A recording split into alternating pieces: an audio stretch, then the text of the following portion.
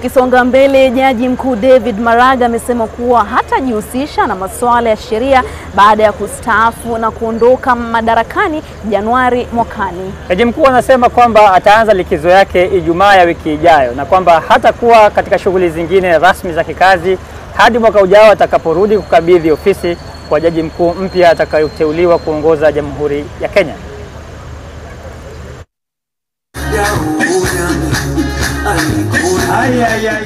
Hii leo Jaji Mkuu David Maraga alirejea katika kaunti ya Nakuru alikoanza safari yake katika idara ya mahakama kama mwanasheria.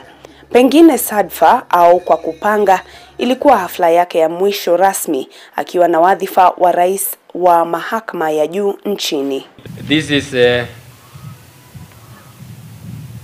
a gift to me, because as I said, this is my county, this is my home, this is where I started my legal practice.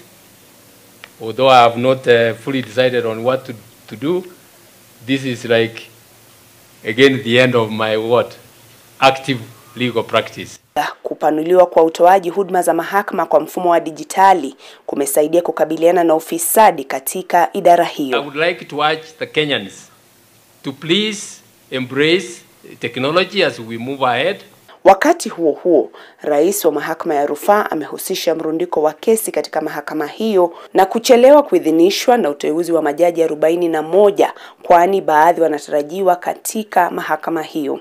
By the time the 11 judges to the Court of Appeal are appointed, I'm afraid the backlog of cases in the Court of Appeal will have grown to a level that we will not be able to dispose of. Mahakama mpya ya Nakuru aliyoizindua Maraga ni ya 20 kati ya 28 kupanuliwa nchini chini ya ushirikiano wa idara ya mahakama na Benki ya Dunia kwa nia ya kuleta huduma za mahakama karibu na wananchi.